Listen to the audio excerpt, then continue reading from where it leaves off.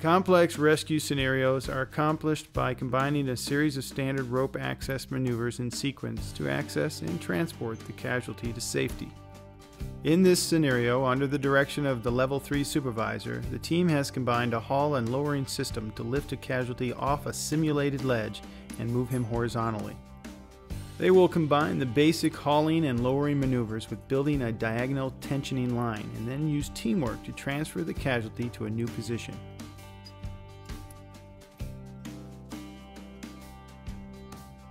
A Petzl rigging plate is used to keep attachment points clear and organized.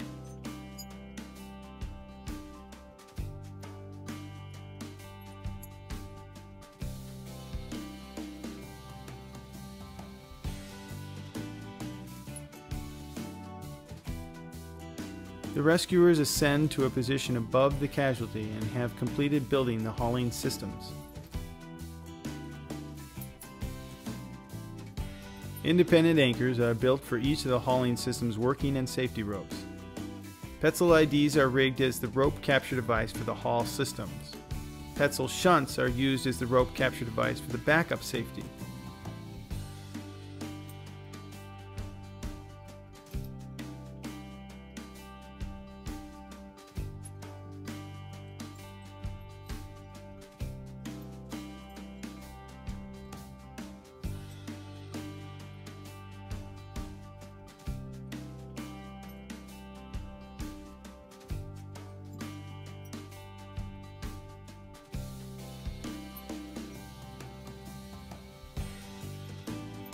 A Petzl basic and pulley combination make up the traveling portion of the 3-to-1 haul system.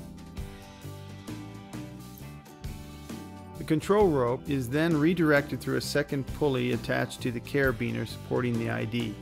This will allow the technician to pull downward on the haul control rope to lift the load. The rescuers continue the hauling process, tending the safety rope and resetting the system when needed.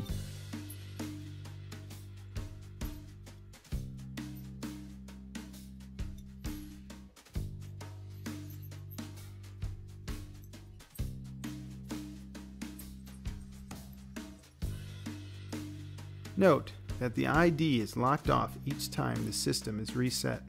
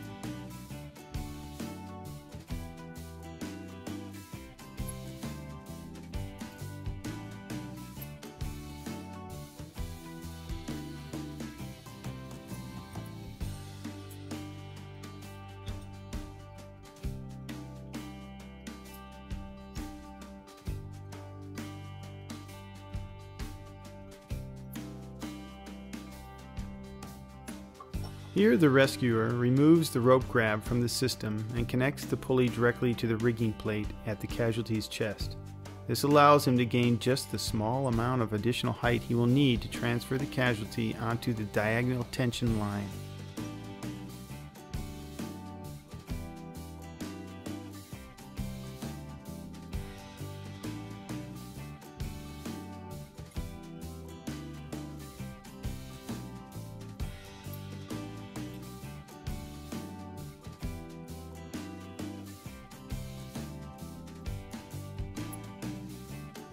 The rescuers have used 2 additional sets of ropes for this scenario. to rig a double diagonal tension line that will be used to guide the casualty's descent.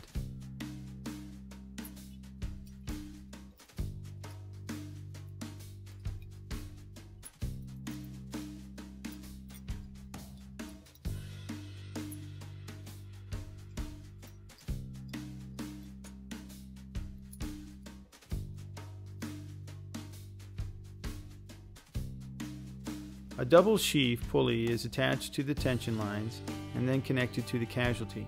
2 carabiners are used to maintain redundancy in the system.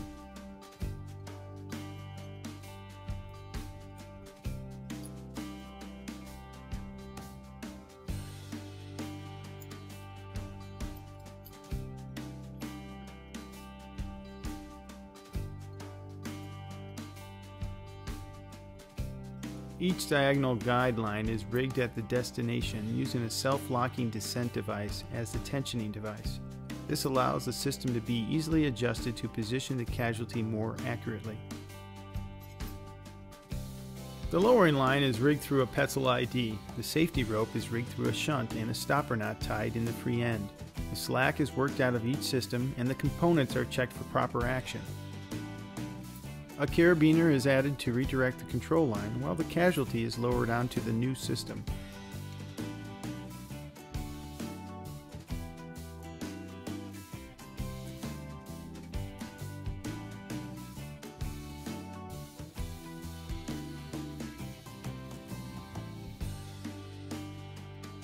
The original haul system is dismantled in favor of the new lowering system, which the rescuers felt offered a better working position.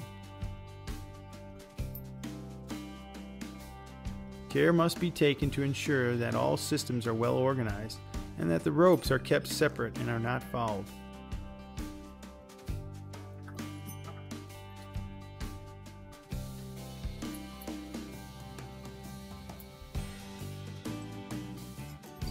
A carabiner is added to redirect the control line of the new system and the tension is released from the backup safety.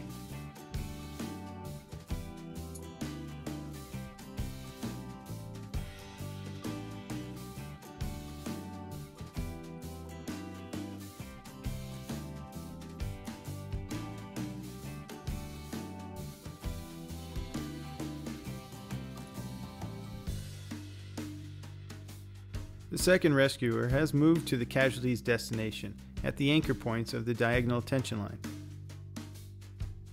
The remaining rescuer lowers the casualty while keeping the amount of slack in the safety line to a minimum.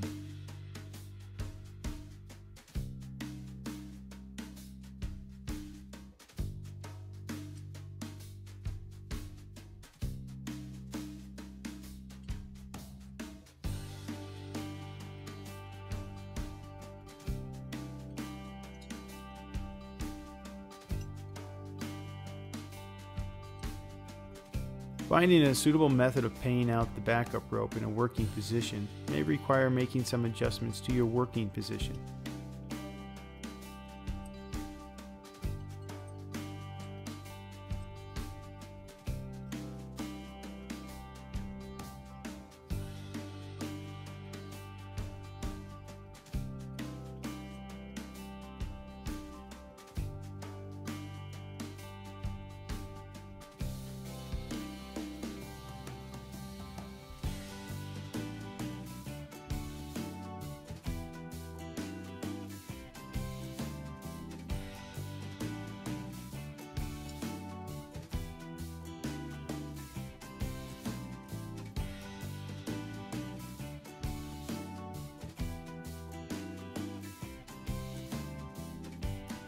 As the casualty is lowered out, the tension lines continue to guide his controlled diagonal descent.